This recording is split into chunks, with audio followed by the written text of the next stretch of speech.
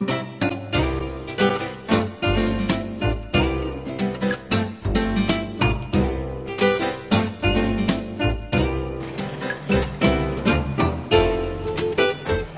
I'm Jerry Brock, and on this issue of Achievement Update, we're going to talk about 5 ways that you can build profitable business relationships, because that's what's really all about in business. It's not the administration, it's not a matter of getting all the things done that we think need to be done, all the administrivia. It's focusing on building profitable business relationships. And one of the first things you want to do is get attention.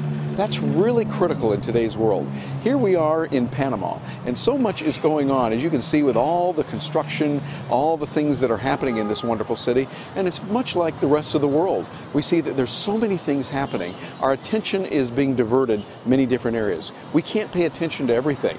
So you as a marketer have to figure out ways to capture that valuable attention from your customers, those buyers, the people that are paying your paychecks. And that was where you've got to get their attention. The way to do that? Well, it's tough because they've got so much, but if you stand out in a favorable way, listening to where their pain is and how you can solve their problems, you'll always have a good job. You'll always be paid well if you know how to solve their problems. And the more you can do that, the better off you'll be. A second point is you want to build trust. As you build trust with people, then they're more willing to do business with you. And it's like a ladder. You start at one level and you gradually build. The trick is, though, you cannot get something called trust very quickly. It takes time. It takes consistent, good performance and quality. If you do that, though, you're going to win out over the competition, and price becomes a secondary or a tertiary factor. People don't care as much about price when they know they can trust you. And if they can't trust you, it doesn't matter how much good your price is and how much better you are, they're probably not going to deal with it very much in long-term relationships.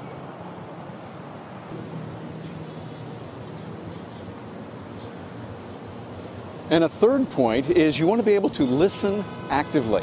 Now, this is a rare treat in today's world. Too many people just want to tell their own story. They interrupt a lot. Have you noticed that? I just remember the other day I was talking to someone and it was like all she wanted to do was interrupt. I would start talking and then boom, interrupt again. And after a while it became really annoying and you just wanted to say, okay, thank you very much and hang up. However, this is something that's really a skill to learn, and it's something that you can use as a competitive advantage.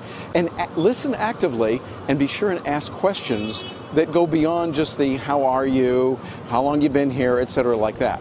What you might want to do, think about things like this. What got you started in this industry in the first place? Or since in the number of years that you've been here with XYZ company, what lessons have you learned about this industry? See, those kind of open-ended questions tell you a lot more about the way the person thinks and a lot more about what really matters to them. And then, after you've asked that, listen actively. And a fourth point that's very important is you want to provide real value. And this is value as it's defined by the buyer. Not just what you might think, hey, this is really nifty and groovy. No. What counts is what they consider valuable. And often, here's the beauty of it, what is really valuable to them might not cost you much of anything or nothing. It might take some time, it might take some careful planning, but think it through how you can provide that value. Often I find that happens in seminars that I'll offer, that sometimes they can't afford a budget, but what we can do is say, look, we'll do it for this if you'll do these things. And so we put it all together and make it happen that way. Be creative and come up with new alternative ways that you can provide serious value to your buyers. And finally, point number 5, very important to do the proper follow-up. That means you follow up on what's going on and what really happened. Yes, we delegate. Thank you, Peter Drucker. We've learned about delegation. It's very important to do that. But that doesn't mean that you give up once you've turned it over to someone else. No, you follow up. And a quick way to do that is just an email saying, gee, how are things going on that Johnson account? What's happening with that one? Is it going along well, etc.? And following up and making sure that it's going along is very good. And following up with the Joneses when you've checked on the Jones account is going to be very important.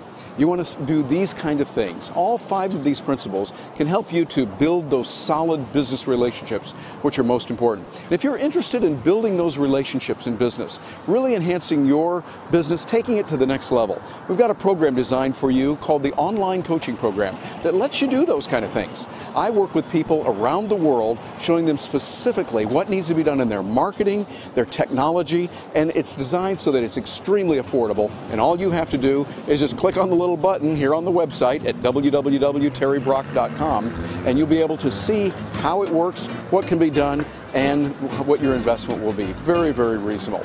I'm Terry Brock, and from here in Panama, I wish you a very, very prosperous business, and I wish you much success as you build those important business relationships. So long from Panama.